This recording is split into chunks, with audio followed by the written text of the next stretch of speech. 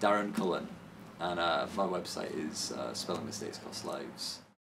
Initially thought I wanted to go into advertising. Thought it was a good way of coming up with ideas for a living. I guess I was a bit more right-wing when I was younger as well. I was fully bought into the idea that if you bought the right amount of things, that was the key to happiness, you know?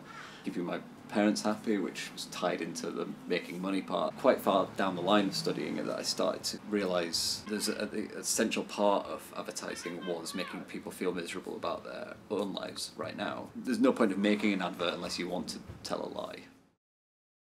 I was inspired actually by McCain's advert. I've been quite angry about Domestos adverts for quite a while. There's an implied assumption in Domestos adverts. You don't buy this, you're going to murder your children. Are you a bad parent or are you a good parent? There's a McCain's oven chip advert. If you want to have a good family life, then give your children McCain's chips and you sit around the table with them. As if the brand of chips had anything to do with that. It really stuck out to me that this thread going through a lot of adverts, pulling at a kind of little niggling doubt, like, am I a good parent? Particularly when they're emotionally charged as, am I going to accidentally kill my children or not? For advertisers to work on that and try and exploit that is despicable. This is the British Army's own toy range, HM Force. You never made that? No. Just checking. No, they beat me to it.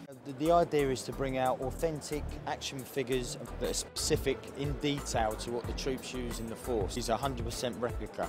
And this is for ages 5+. There's a little kid in here, his mum was saying, he was looking at that, he really wants that. This is part of the recruitment strategy. If you can join the army when you're 15 or apply to join when you're 15 and 7 months, that's only 10 years down the line from when you first started playing with this toy. So there's a thing in neuromarketing, like the psychology of advertising. The first time you experience a product or a brand, if you have an emotional experience when you first experience something, then it causes a long-term memory to be formed. The army is a brand, just like McDonald's is. Those brands quite focused on making sure that your first experience of that brand is positive. This is all part of it. So then you have this positive long-term memory that when it comes down the line when you're an adult, even if you don't join the army, you still have a more favourable attitude towards it. So yeah, I think it's a really sinister way of going about it.